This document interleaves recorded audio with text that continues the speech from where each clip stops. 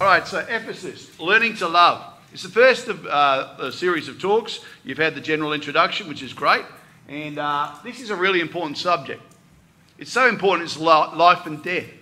1 Corinthians 13 tells us, without love, it's all vanity.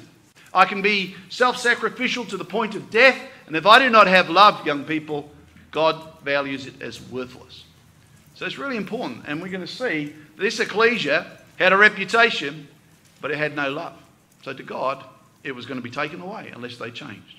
So where is Ephesus? Some of us, just a little quick history lesson. So Ephesus is on the western coastline. You can see there the Aegean Sea over here, opposite the islands of Greece. It was one of the greatest seaports of the ancient world. It was actually one of the three greatest cities of the eastern Mediterranean at the time of Paul's writing. Therefore, it was actually a centre of trade. You can see here Ephesus between Europe over this side and then obviously Asia this side. And the ecclesia, therefore, was in a population of roughly about 1,300,000 people at that time, and it operated with a very multiracial, multicultural society who was materialistic and worshipped the astrology, particularly Diana of the Ephesians. And therefore, that led to various freedoms in their behaviour, being a port city, that everything went with that, including sexual immorality. So the letters themselves is that they're written and we're presented would suggest the order of delivery. Obviously we know John was on Patmos here and he comes into the first point, that's Ephesus, and that's the first of the Ecclesias. And then you can follow him through here as you follow the route round. So it seems that they come in that way. It's interesting that Ephesus, where it was the Apostle Paul and the Apostle John actually spent some time at. And so probably was the largest ecclesia and probably the most prominent ecclesia in the area. And therefore it was a very key message that they were to rekindle their love. It's interesting, I belong to Enfield, one of the biggest ecclesias in Adelaide. Are we prominent? And is this a lesson for my ecclesia? And I had to think hard as I was preparing it. You can think to apply for yours as well. So that's the background.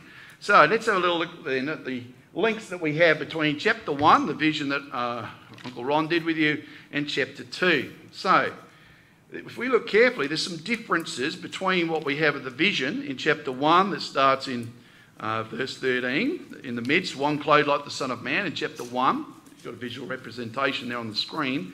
And then we have certain elements that are picked out just for Ephesus in chapter 2. Okay, so this is the first little bit we can have a little look at in a moment of working together. So we see there in chapter 2, verse 1, unto the angel of the ecclesia of Ephesus write. So I see the angel being the spiritual leader or leaders of that ecclesia who are given feedback on the behaviour of that ecclesia and need therefore to do something about it. I don't think it applies to a literal angel because they're the ministering, although they're the ministering heirs to salvation. And then we see aspects that are selected, an extra little detail. Careful Bible reading will show that there's something in chapter 2, verse 1, that's not in chapter 1 and the vision. So here's the first thing then. So what can we see? Well, I'll help you first one. He's still got a right hand. These things saith he that holdeth the 7 stars in his right hand. Okay, if you look very carefully in that verse there, what can we find? Maybe I'll just give you a couple of minutes with your friend as well. So it's just in verse 2. There's 2 or 3 things in there that we don't find in the vision that starts in chapter 1 and verse 13 that goes down to verse 17. Just have a little look and then we'll just hopefully shout them out. Someone got one already? Luke's looking at me as if he knows one already. So it says that he's in the midst.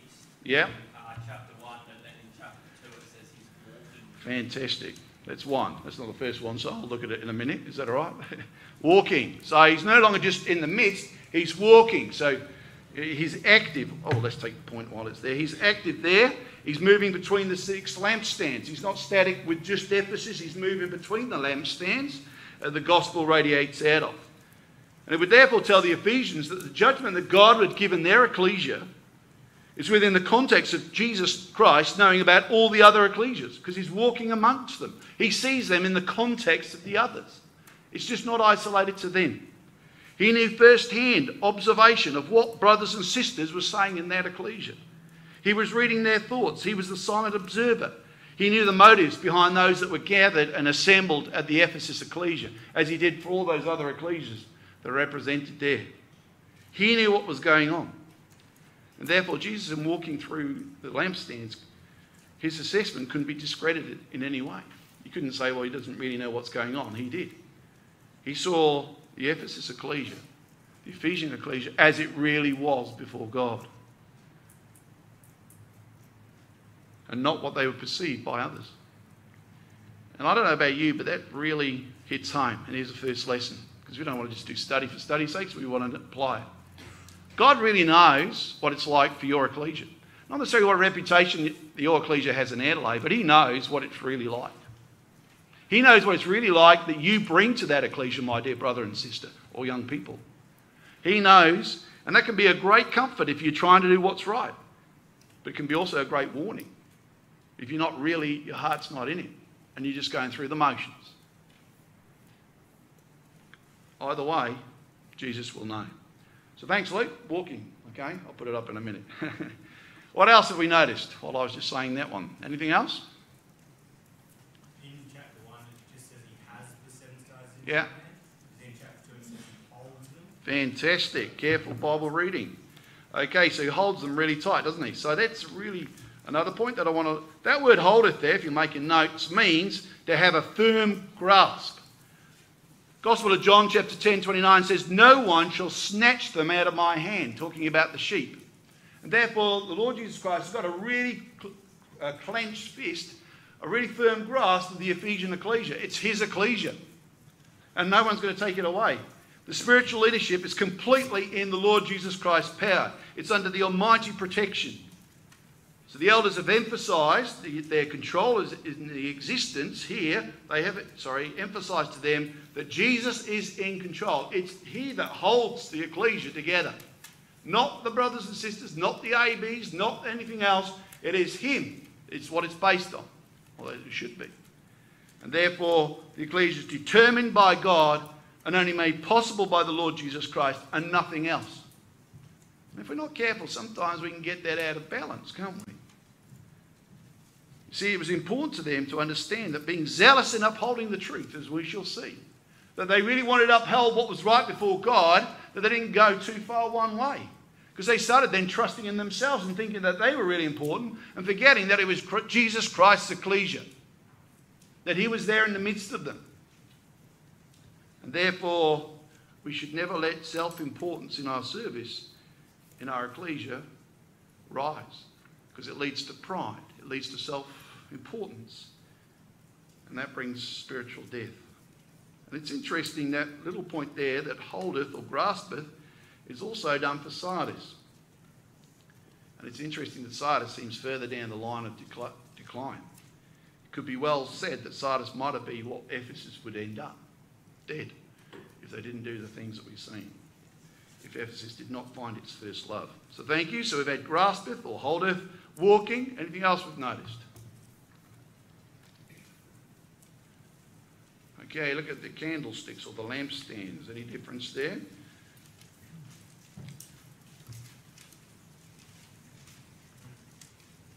Who went, Oh, Luke. No, it's not going to be Luke tonight. So come on, someone else. What are we given in the second chapter 2? They're not in chapter 1. What kind of lampstands are they? Golden. Thank you. They're golden. So it's not just a lampstand, as it should be. It's a golden lampstand. The ecclesia's existence, as you know and I know, that gold represents faith. The ecclesia is based on faith. And that's why it's there. The basis of that fellowship is faith in the Lord Jesus Christ and the Lord God himself and everything that goes with that. All man-made documents, whether that is the Birmingham Amended Statement of Faith or other man-made documents that seem to try and express what we believe, are subservient to what is the Bible, isn't it? The Bible is the key. That is the basis of fellowship. And all those other things seek to try and help us understand those things. Yeah? And you know and I know Psalm 119 verse 105 says the Word of God is light. And so we have a lampstand here. So the Word of God is burning bright. It's through faith. Faith that cometh by hearing, and through hearing by the Word of God. So here is the lampstand that they were to shine forth the gospel light. And you know, and I know, that the lampstand was a menorah, 7 branch, to give light in the tabernacle of God. Isn't that interesting? Jesus Christ says, I'm walking amidst the lampstands.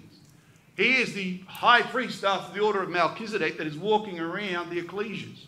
He is the one that's going to adorn, to trim the lamps, as it were, that was done in the Old Testament priesthood, and he's now doing it in the New Testament. By sending the letters to these ecclesias that they may trim their lamps, they may change their behaviour, that they may be better followers of the Lord Jesus Christ, that they may be better disciples, and for this ecclesia, that they may realise they need to learn to love.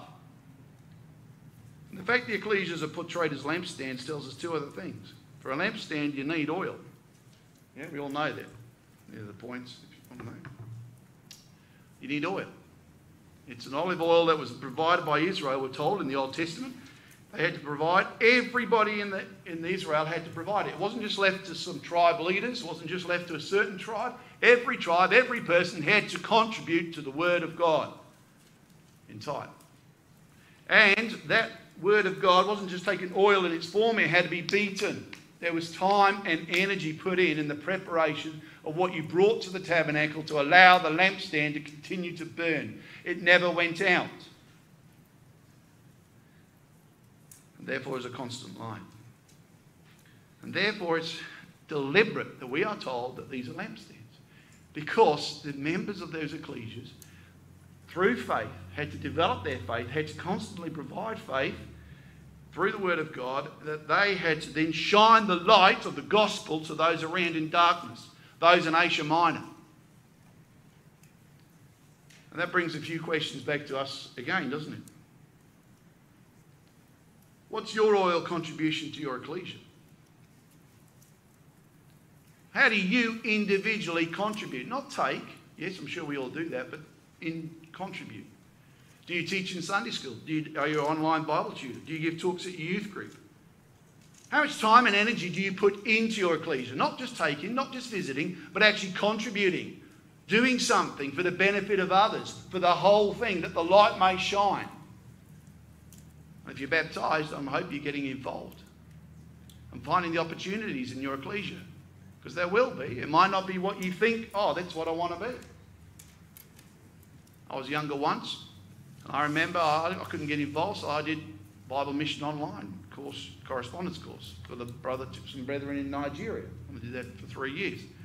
And then in time, other things came out, and some of those opportunities were background stuff, and other stuff was obviously standing on a platform.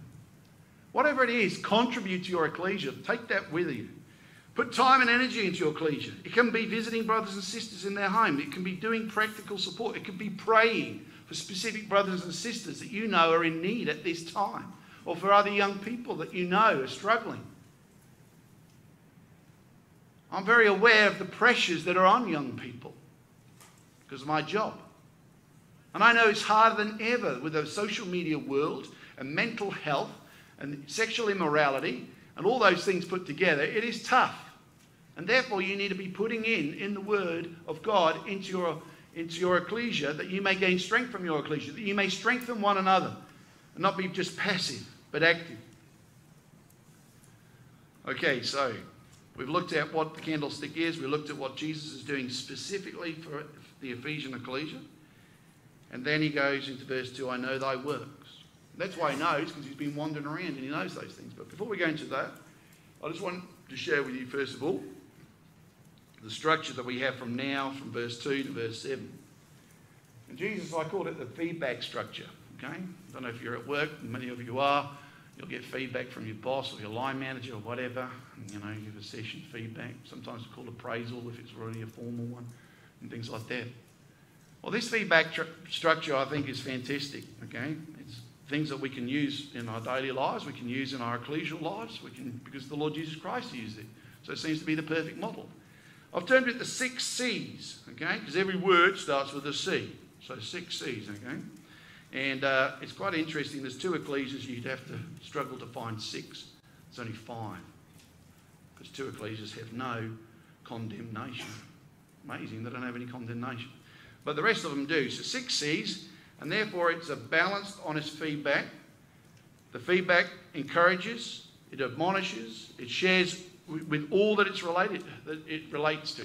This letter was read to the Ephesian ecclesia. It wasn't just to the ABs, it wasn't just to the Sunday school, it wasn't just to the youth group, it wasn't just to the older generation that are retired, it was to all of them. Okay, so the Ephesian structure of the letter is, and it follows this structure, and this is where we're going to have a bit of audience participation. So I'm going to practice in a minute. So I'm going to put one up there. The word that I want you to say is in colour, okay, the different colours, because the different concepts as we follow through. And I'll just go like that, and that's your turn to say it. Does that make sense? Or otherwise we'll all be over the place. Okay, right, here we go then. First one. Oh, come on, we can do better than that. Wake up. Try that again. Okay, of what is going well. Of what is missing. For change, with specific advice of how to change and why.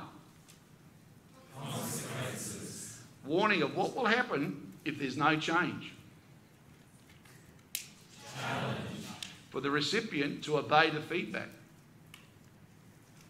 Completion. Of change.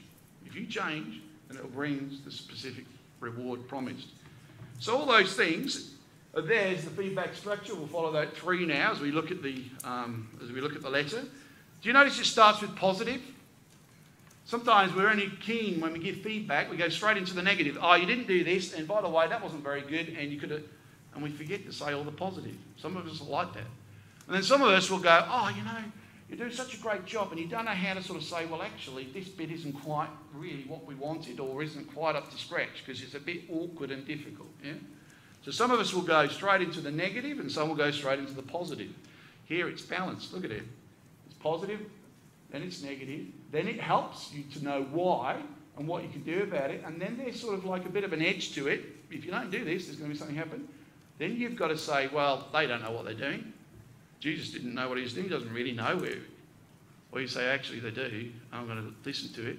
I'm going to have humility to accept it because I want the reward. There's a bonus for doing that. There's a reward. And so that's a good model for us to use, isn't it? Yeah? If we're balanced and follow the Lord Jesus Christ, we might need to do that. And as I said, we sometimes fear one or the other. And I think, young people, yours is probably the one to have the difficult conversation with. Because you want to be in the group. You don't want to fall out with your peers. You don't want them thinking something else. And, you know, oh, someone else can say that, or, oh, yeah, I sort of know that's going on, but it's not for me to say that it's not right. Because of your age, you find that more difficult. As you get older, you think, well, I don't mind so much, though we still like to be liked. So if you follow Christ, then you will have the moral courage. And that's what it is. It's moral courage. Courage to say what is right. What God says is right, and what God says is wrong. And you will say that one to another, because if you don't, then you're actually letting them continue on that path, whatever it is. Yeah, it can be simple stuff, you know. It might be feedback on how to do something, or it might be actually, you know, there's something wrong in their life, or they're lying, or worse, they're deceiving, or they're worse, they might get involved in a relationship they shouldn't be in, or they're behaving in a way with drugs that they shouldn't be, or sexually immoral that they shouldn't be. Whatever it is, you have to have the moral courage to stand up and tell them in love. In love. Not, oh, I'm telling you, and I'm more righteous than you. You want to restore the person. You want to help the person. And therefore we need to have moral courage in love to improve our obedience. All of us need that. Not to accept standards that, well, if that's what they want to do, this world promotes that. If that's what they want to do, let them do that. Every man doing that which is right in his own eyes, well, it's right for that ecclesia, it's right for that young person. No, is it right according to the Word of God? And that's challenging, I know. Human nature says, I'd like to sometimes not say something, but we need to say something. We need to help. We need to restore. Okay, so I'm going to show each of those words. When I say it, we'll go through. Can we just do that again? It just helps you remember where you were. So there's the 6 structure. Some of us got. So we're going to start with the first one. So here we go. Ready? Commendation. Yay, good. Commendation. So here he goes. Commendation is, I know thy works, verse 2. I know thy works and thy labour and thy patience or endurance. Okay, so he goes, look, I know exactly what's going on in your ecclesia. He selects certain aspects, their toil, their patient endurance, their resistance to false teaching, and how thou canst not bear them which are evil. And thou hast tried them which say they're apostles and are not, and hast found them liars. That word labour there, what we have there, I know thy works and thy labour means a weariness having given all, yet they'd not grown weary of toiling. So they're pretty exhausted in toiling here. I know that you just keep on going. You're not doing a sprint and then you stop. This is a marathon. You keep on going. You keep on working here. The word patient endurance is used regarding things. There's an active perseverance here, a fortitude that does not deflect them from the truth, nor affect their loyalty to their Lord to overcome whatever's thrown to them. They're there for their Lord. They're holding on zealously. They're not going to let things slip. They're not going to let false doctrine into the ecclesia. They're going to try that person. Are they right and true according to the word of God? And if they're not, then they've exposed them. They were hard-working, enduring incorrect doctrine. And yet there was still a serious fault. What of us before we go into that fault? Is there a willingness to toil? Are you prepared to work? Work in the suburban environment, the suburban committee, work in your ecclesia, work in your home, your family home, do the chores or whatever it is. But as you get older, obviously part-time work, and then as you get older, university and work and various other things. But work in your ecclesia. It's back to that, isn't it? We live in an age that promotes a life of ease and comfort, an attitude of fortitude. In an age of tolerance, it's really difficult. Oh, just tolerate that. But fortitude to keep on what's right and uphold that.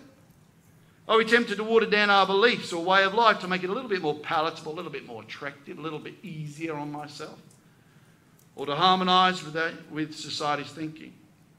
Society doesn't think that's too bad. Well, God didn't really quite mean that, did he? Yes, he did. Is there a perseverance in dealing with difficulties in our own home, our ecclesia, our youth group, our suburban? Or are we just tempted to throw the towel in and say, oh, it's all too hard, it's too difficult? Or do you hold to your position, your viewpoint, your stance? See, that's what the Word of God does, isn't it? It challenges us young people, yeah? It has to come back to your heart and your life. I don't know what it is. But you don't know what mine is, really. And it says there, thou canst not bear them. There we go, halfway through the verse. Thou canst not bear them which are evil. So there was a willingness to work, and they did not tolerate evil behaviour and distinguish those who were not true apostles. The Ephesian brothers and sisters had a zeal for upholding the truth in purity. They did not tolerate evil teaching. That's fantastic. They're commended for it. A lesson for us that we might be tempted to tolerate evil, as we do not want to make it difficult, as we said earlier. Or, you know, it makes us awkward. Or it might put them off the truth if we tell them as it really is. We might jeopardise our friendship with them. Or we make other excuses of why we don't really speak out or say something when we should. And it also says there, doesn't it? And has borne, verse 3, and has borne and has patience, and for my name's sake has laboured and has not fainted. And that's where the idea of endurance. There was a faithful endurance in upholding the truth. You know, you see your older brothers and sisters in your ecclesia, don't you? Who have endured. Some have done 50 years, 60 years of personal battle of becoming more like the Lord Jesus Christ, who are witnesses to us who are younger. And you are a witness to the younger ones, the ones that aren't yet at suburban. They look up. Everybody looks up to someone. The next generation usually, sometimes a little bit further. So it's a bit scary. You're looking up, but someone's looking up to you as well. What example are you showing? And did you notice it says there, thou hast borne, verse 3, and has patience for my name's sake? Reminds me of Matthew 7, doesn't it? Where Jesus says, many will say in my day, Lord, Lord, I have prophesied, teaching in thy name, and in thy name have cast out devils, and in thy name done many wonderful works. And the response is, well done, thou good and faithful servant. No, it's not. And then will I profess unto them, I never knew you. Depart from me, ye that work iniquity. Why does Jesus reject them? Why does Jesus here, having said these things, says, yet it's not good enough? It looks fantastic, and there's a zealousness there, and there's an eagerness, and you want to uphold, and it's not easy, and you're working really hard, but yet it's not enough. Well, here we go for the next one. Ready? Oh, let's wake up a little bit. Okay. Here's the condemnation. It's a key theme, isn't it? Okay. Verse 4. Nevertheless, So we've done the positive, but now we're moving into what Jesus knows they need. Nevertheless, I have somewhat against thee, because thou hast left thy first love. That's critical, isn't it? The word left there means abandoned, deserted, leave aside, cast aside their first love. Despite the faithful upholding of the truth, their earnest vigilance in imposing error, their endurance in dealing with false teachers, they had lost that all these things were a means to a greater end.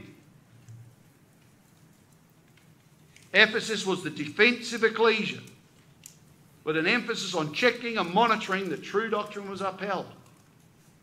It was going to not have any false teaching here. And it says there, because thou hast left just thy love. No, it says thy first love.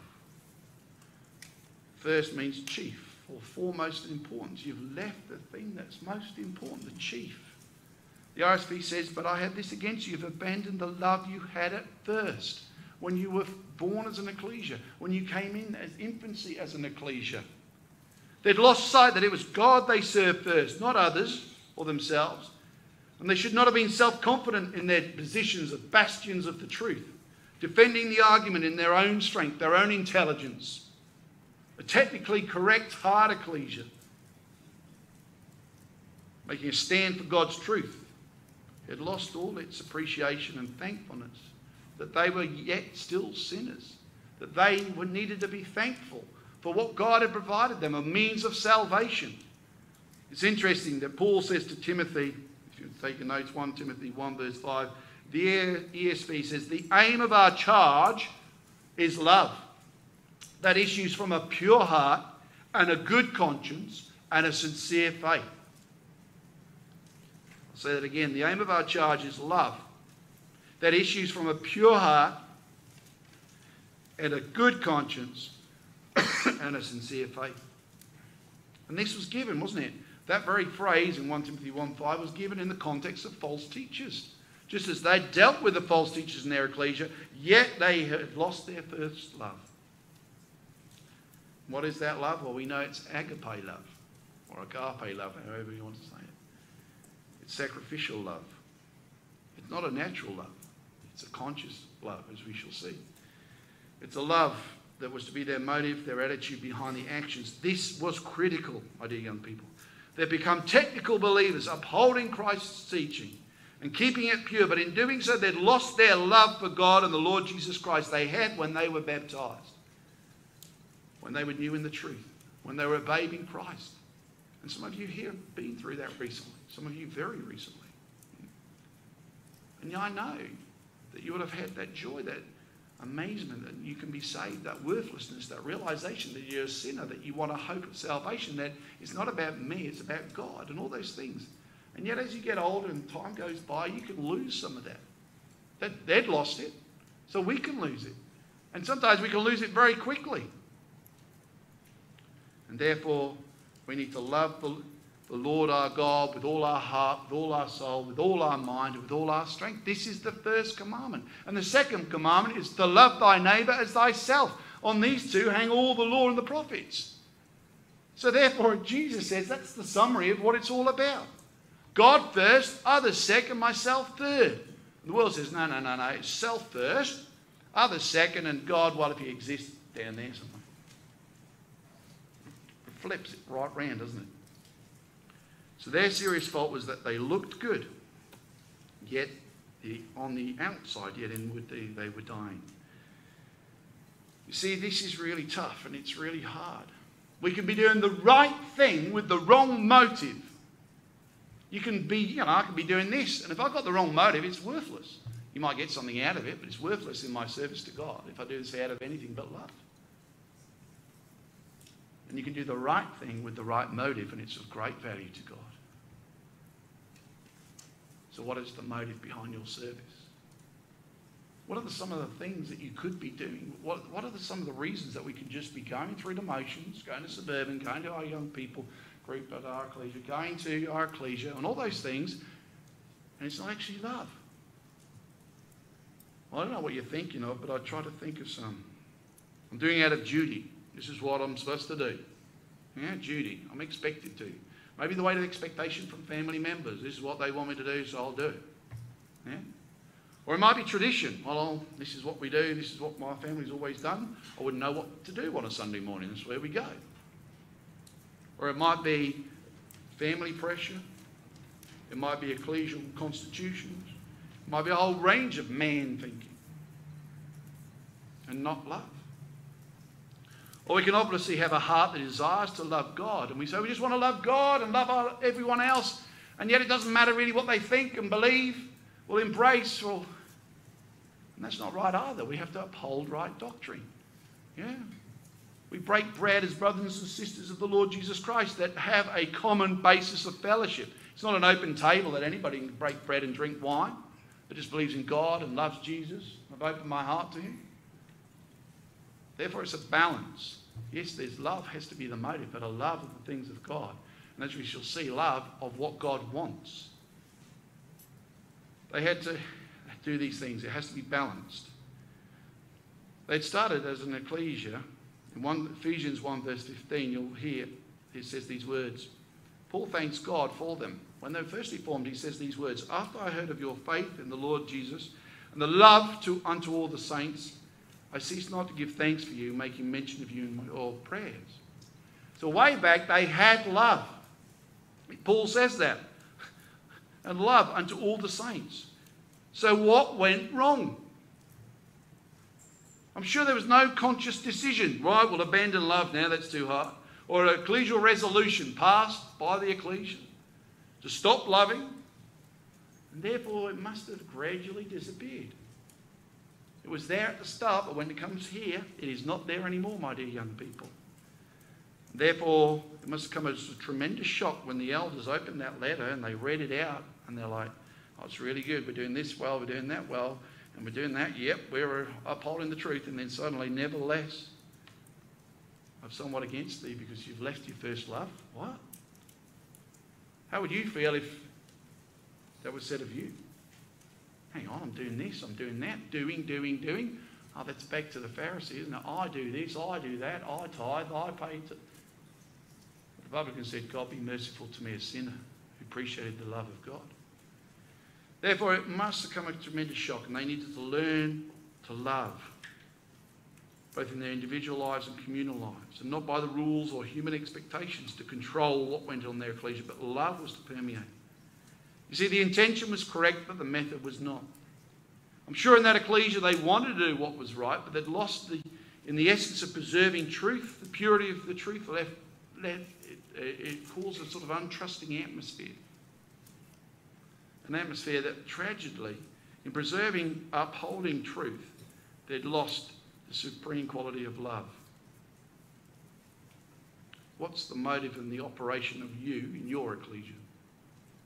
What reputation does Enfield, I don't know, start looking around Brighton and Burnside, and where else we got a few, Mount Barker, so I'm not going to list them all, One Tree Hill, yeah, Southern Vales, just make sure we're balanced, sorry, yeah.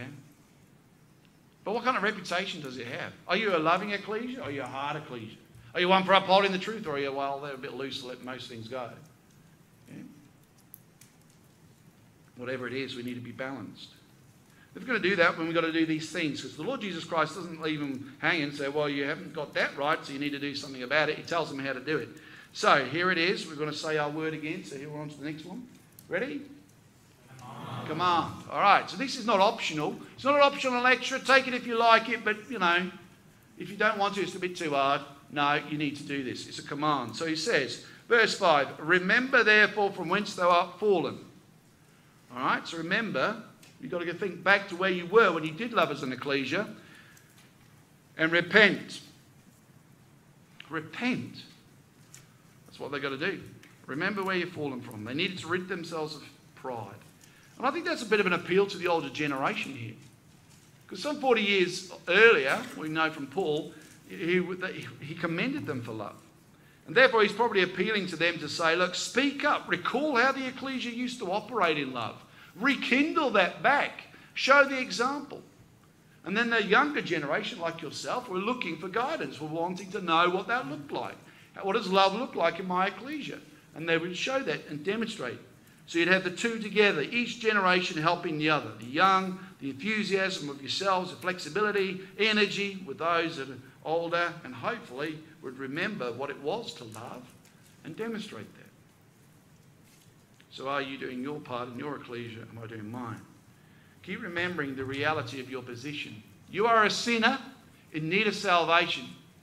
You might have this role, done this, done that, be from this family, that ecclesia. Before God, you're a sinner that needs salvation. That is a son and daughter of God, if you come through the waters of baptism, that needs to grow to be more like the Lord Jesus Christ. That needs to demonstrate love, to have love behind the motive of development. We're to change our attitude and our motive. Repent, as the word means, a change of mind and attitude, a change of heart, a direction. They let it slip, so you've got to get it back. It wasn't too late, they could do it. But if they didn't do anything about it, it would be too late. It's just more than sorry. Oh, I didn't mean to, I'm sorry, I won't do it again. They had to radically shake up their ways, an urgent shake-up. And then the last point was there, and do the first works. The first works. What's that? They need to get back to how they behaved when the ecclesia first said the gospel. Get back to basics, get back to the requirements of the truth. Get back to what the Word of God says. Not all the other organisational layers that maybe have come in to protect the truth, to guard the truth, and in themselves have taken them away from the love of the truth. Maybe it become too institutionalised, too technical, too letter of the law, taking precedent over the spirit of the law. The importance being on what was done rather than why it was done. Is your ecclesia like that? Well, it's really important what's done and not why. Was it actually why we're doing that? Because that goes to the motive, doesn't it? They need to do what we have in Acts 2:42. They continued steadfastly in the apostles' doctrine, yes, and fellowship and breaking of bread and in prayers, the four sides of the spiritual encampment. Therefore, they spent time with each other. You don't do those things if you're not with each other. And they believed all things in common, but it wasn't just doctrine, was it? It was fellowship, breaking of bread and in prayers. They were spending time in helping one another, supporting one another, so that they had, we're told, gladness and singleness of heart. There was joy there. There was happiness. There was genuine thankfulness and appreciation of what God had done for them in the Lord Jesus Christ. And so that's the same what they had to do here. Command for change was to do all those things. And then we get a little extra detail, which is kind of interesting. I'm going to put it in here. If we just jump, we'll come back to the challenge or the warning. But let's go to verse 6. And I think the Lord Jesus Christ puts this in. He does it in two letters. Maybe in case they sort of get disheartened and just... He says, but this thou hast. You know. And he's saying that after... He says, look, if you don't do anything, I'm going to remove the lampstand. The ecclesia will cease to exist. But this thou hast, that thou hatest the deeds of the Nicolaitans, which I also hate.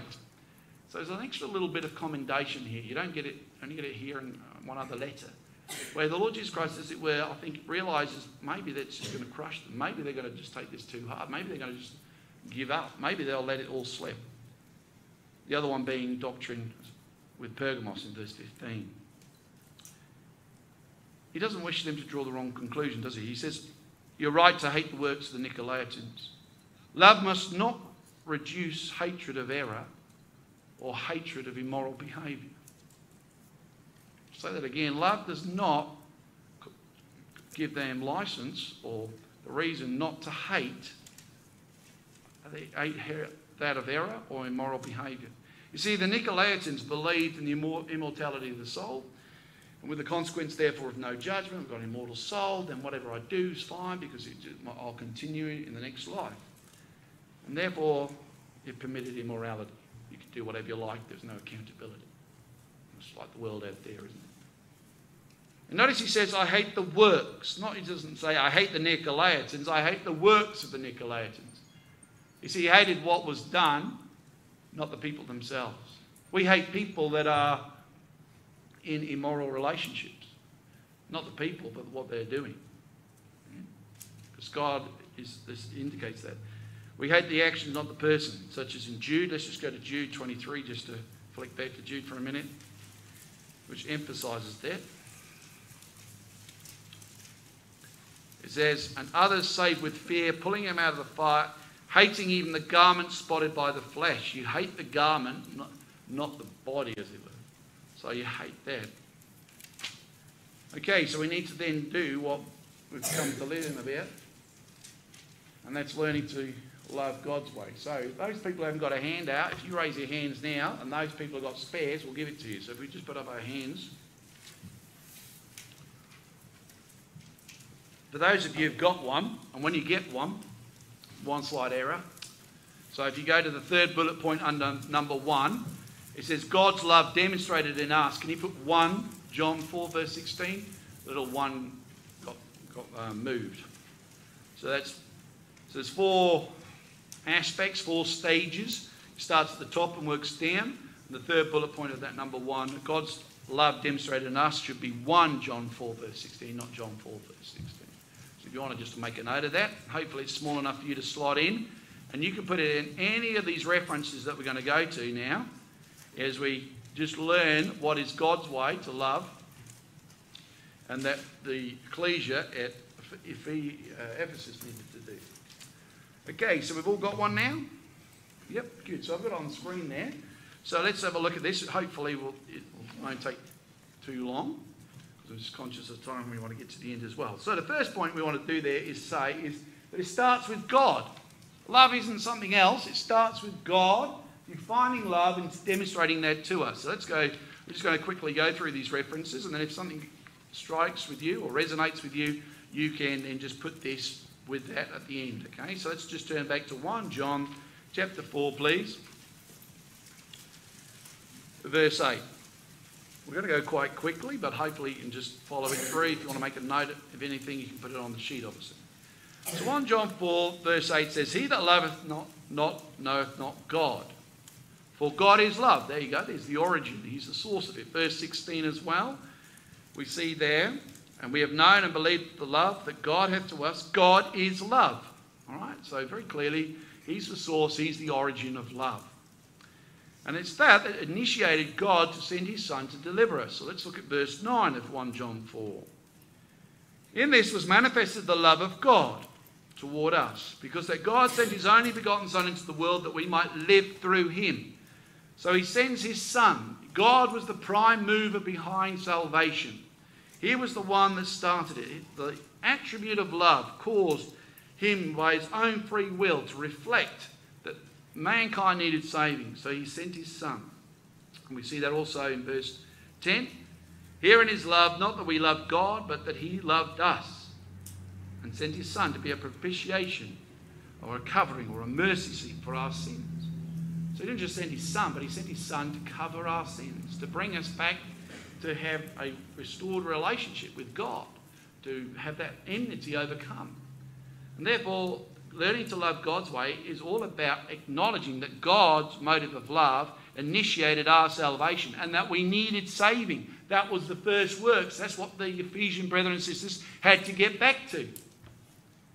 And we can see it's demonstrated in us. 1 John 4, that third point, verse 16. And we have known and believed that the love of God hath to us. God is love, and that He dwelleth in love, dwelleth in God, and God in Him. That the love of God that hath to us. If you're baptized, you have experienced the love of God. You've accepted that shown through His Son and the love of the Lord Jesus Christ in providing that sinless way of life, that we may be a mercy seat, a way of salvation opened up unto us. And that leads us into number 2. That act of baptism is responding, isn't it, in love to God's love and to show it to others. That's not forced on us. Love isn't forced on us in that sense. It's our own free will that we choose to do this. Let's look at verse 9 and 10. We see it there. In this was manifested the love of God toward us. This is 1 John 4. Because that God sent His only begotten Son into the world that we might live through Him. There is no other means of salvation. There is no other name. And therefore it's Him we choose by our own free will to love God and His Son. He does not force us to love Him. God so loved the world that He gave His only begotten Son, that whosoever believeth in Him should not perish, but have everlasting love. That offer is to everyone, but not everyone responds. And we love God by keeping his commandments. It's probably the first thing that might make us go, 1 John 5, verse 2. By this we know that we love the children of God. When we love God, what do? We keep his commandments. Verse 3, for this is the love of God, that we keep his commandments. His commandments are not grievous. God's commandments are not natural. There's no natural feeling about this. God's commandments are unnatural. But if we have the love of God in us, as we come to read the Word of God and come to know of his commandments and what he expects of us, there comes a point when we respond to that love. We've seen that. And we desire to love God is by keeping his commandments. We demonstrate our love to him. We are obedient to it as we're coming up to. And we widen that out to others. The third point there, we widen it by loving one another. 1 John 4:11. Behold, beloved, if God so loved us, we ought also to love one another. See, the Lord Jesus Christ died on that stake for me as he did for you. And that was because the Lord God himself caused his only begotten Son to come into existence and to lead that sinless life. And the Lord Jesus Christ, in love, leading that life, offered that salvation. And therefore, who am I to say, well, I shouldn't love them and them?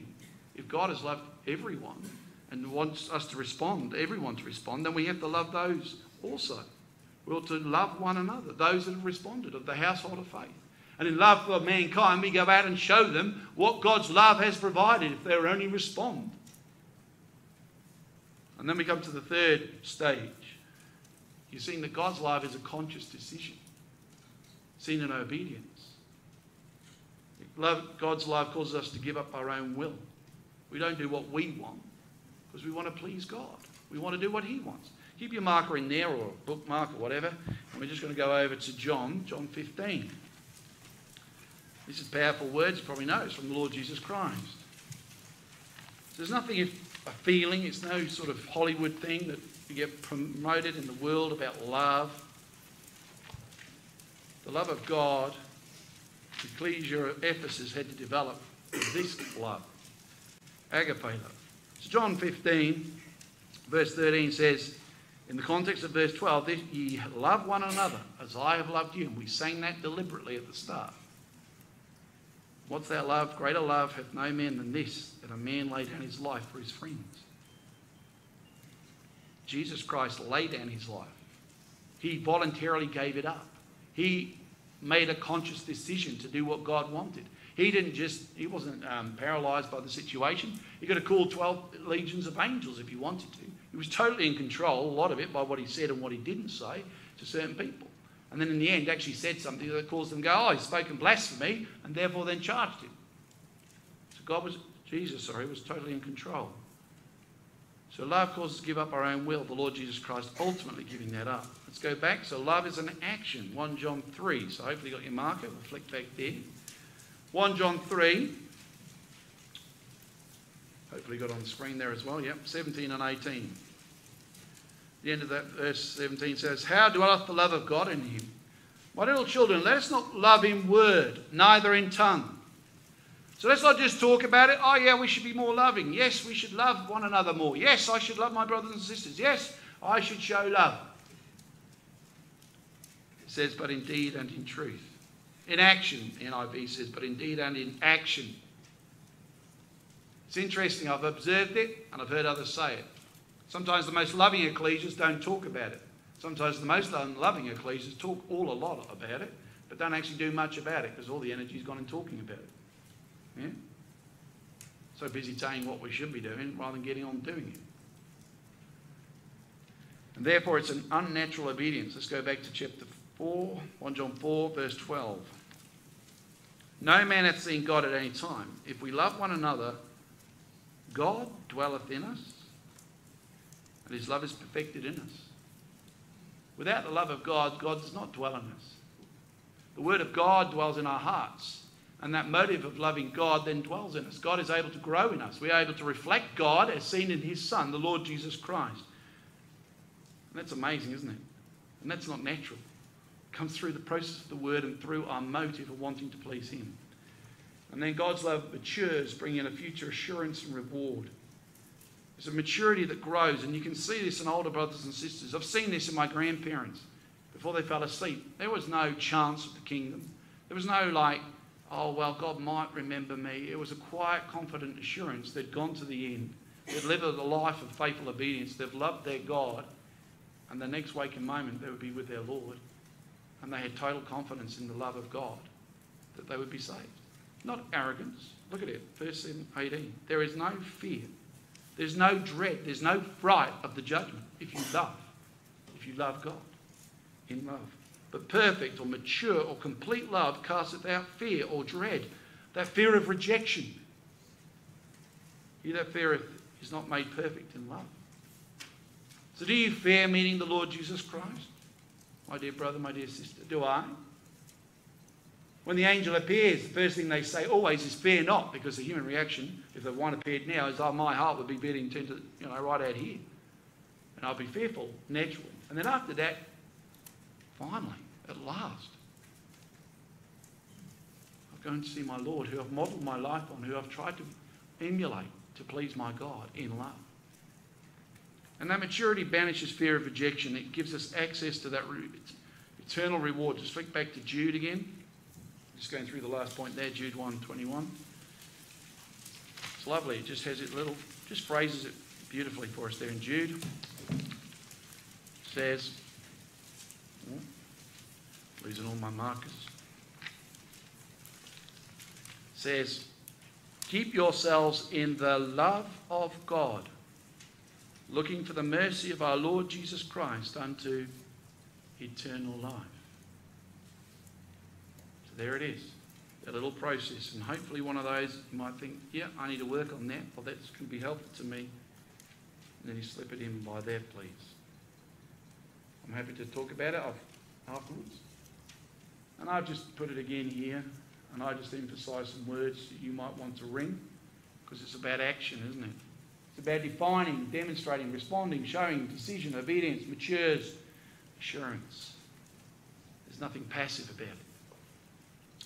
Okay, let's go on. Time is running on, so let's go on. Next one is your turn to say something. Okay, so what's the consequences for no change? Well, let's go back to Revelation 2 if you're not there already. Revelation 2, we left it halfway through verse 5.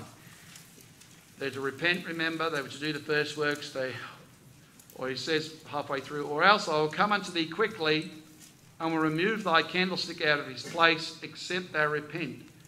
Ecclesial membership would suddenly drop. The ecclesia would not be persecuted or remain few in number, as some might have.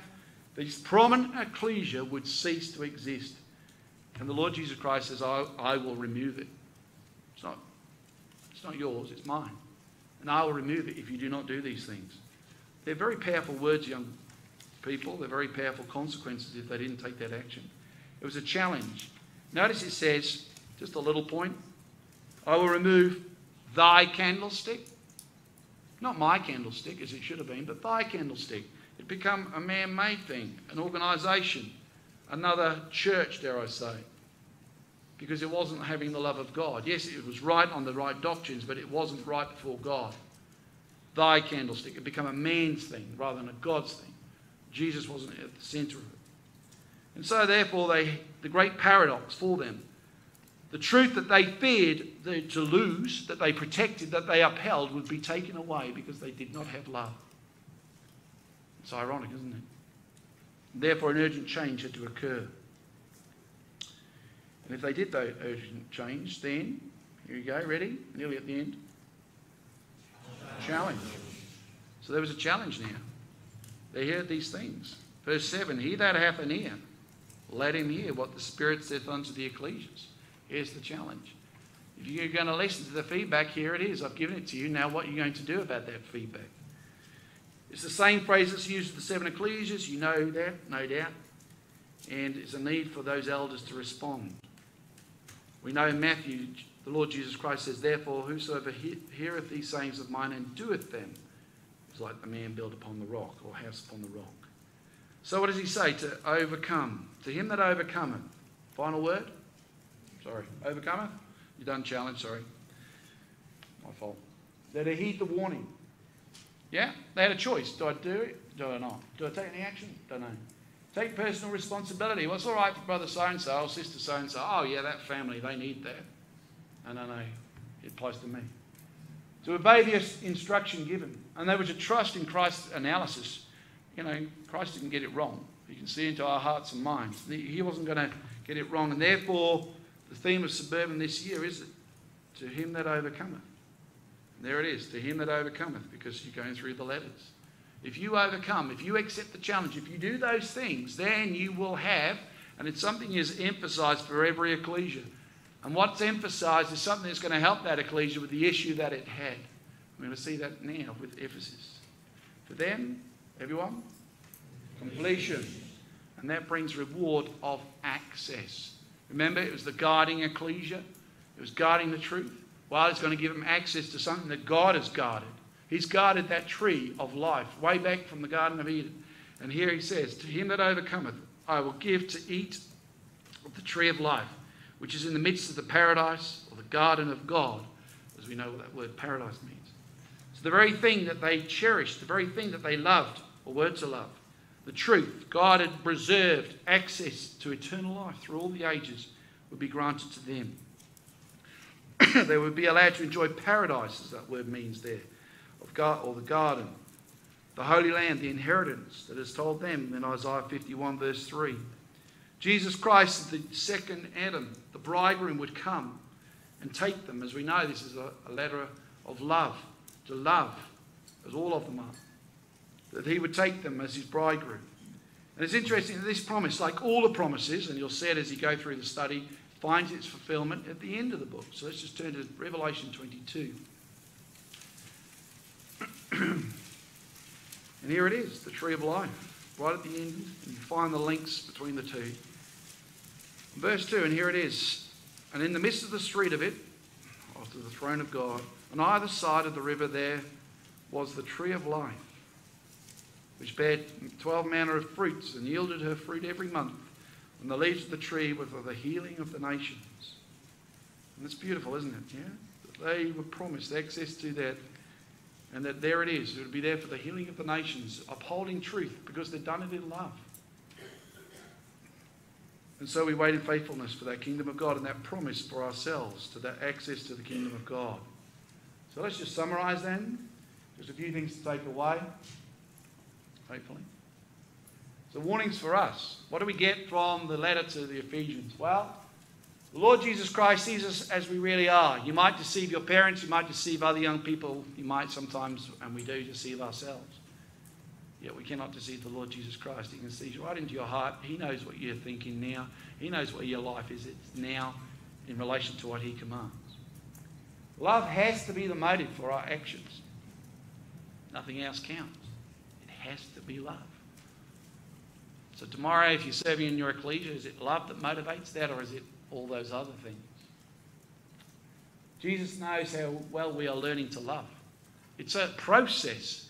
We're not going to, wake up and go, oh, I've got it cracked. It's a process that we have to work on. It's a lifetime thing. But over a period of a lifetime, you can get to those final stages. And ultimately, by the grace of God, we'll all be there. Yeah? And therefore, there's great encouragement as well. The Lord knows if you're putting labour for him with all our energy, with all our effort. He knows if you're working really hard on Suburban Committee. He knows if you're working really hard in your Sunday school or in your youth group in your place.